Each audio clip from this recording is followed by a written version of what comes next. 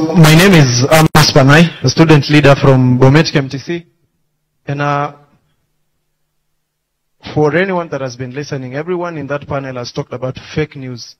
And the only way to counter fake news is by true news. We are being fed news that have receipts of stalled projects. Show us what the government has done and give us receipts of that. A question. Pesa ilikuwa kwa NHIF ilienda wapi? And if SHA and SHIF is a very good thing, why is it being forced on people? Thank you very much.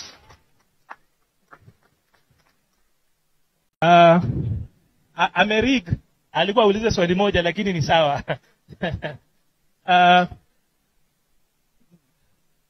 Next question.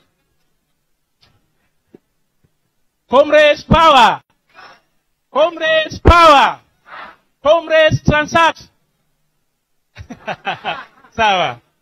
Uliza swali. Okay, thank you very much for this opportunity.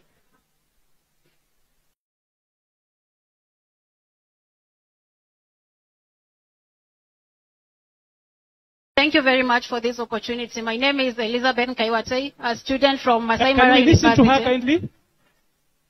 Can we listen to her? You will have your opportunity. We will listen to you. Give her an opportunity. Okay, like I said, my name is Elizabeth Kaiwatei from Masai Mara University. And my question is, like this period, we are celebrating the 16 days of activism against gender-based violence.